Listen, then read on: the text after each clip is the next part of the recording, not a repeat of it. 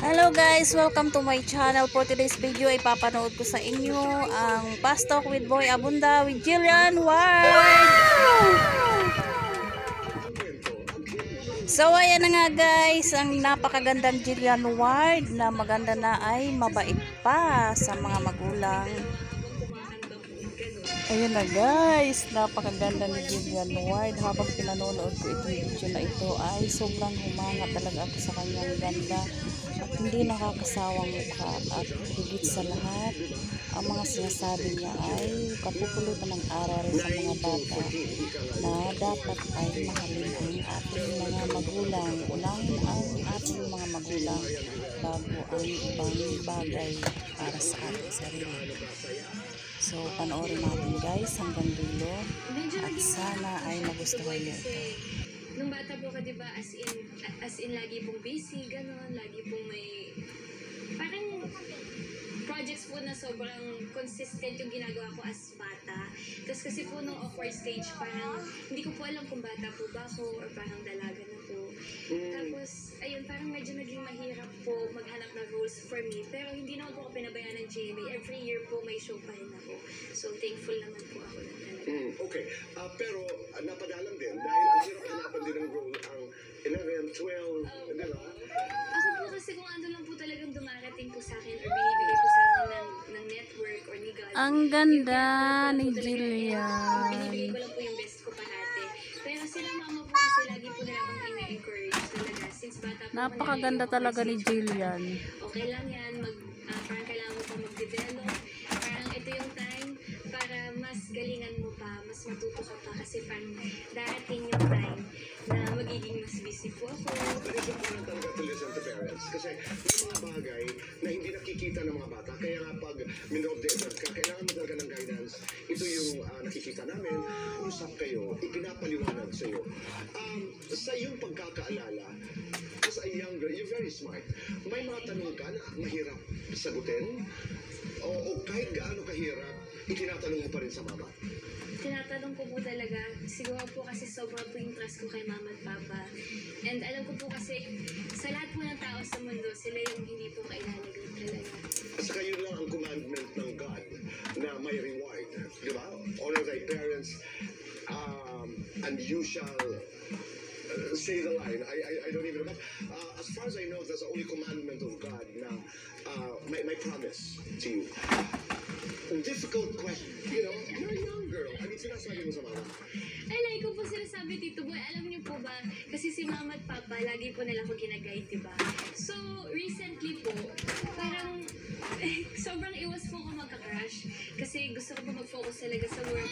And enjoyin ko daw po yung pagkabata ko, pero parang ako na po mismo yung stricto sa sarili. Pero nakakatuwa yun. Nakakatuwa yun.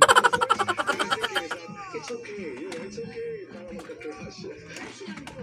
Crush lang. Okay. Bago si Papa ay may tumawag. Rahil is there. Biria, Michael Sager, and Jeff Moses. Di ba? Pag-uusapan natin mamaya yan. Pero kung ikaw ang tinaguriang teen queen, para kay Jillian Ward,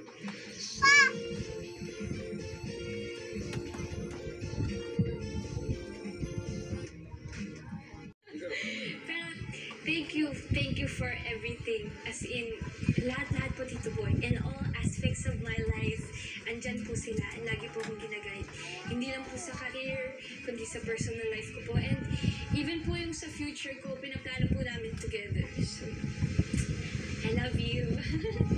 Oh, what show me? at alam mo, Oh no! anong mangyari, di ba? They will be there. Ano pa ang mga pangarap mo? Sobrang dami po. Katulad, Siyempre gusto ko po na magtuloy-tuloy pa po yung career ko para mas marami po akong ma-inspire and mas makaipon pa po to help pa po sa maraming tao. Gusto ko po talaga i-share yung blessings ko po. And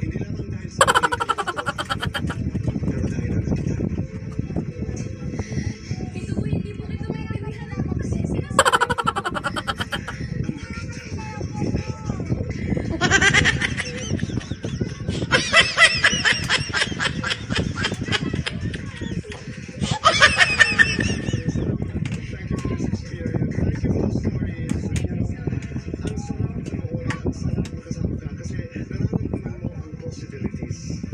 Nararamdaman mo, I mean, I cannot imagine how big you will be in what, 5, 10 years, and continue to love yourself, continue to love your parents, and continue to love everybody who supports you. At maraming salamat. So, hanggang dito na lang guys ang video ito at sana may natutunan kayo at nagustuhan nyo ang video ito na napakaganda.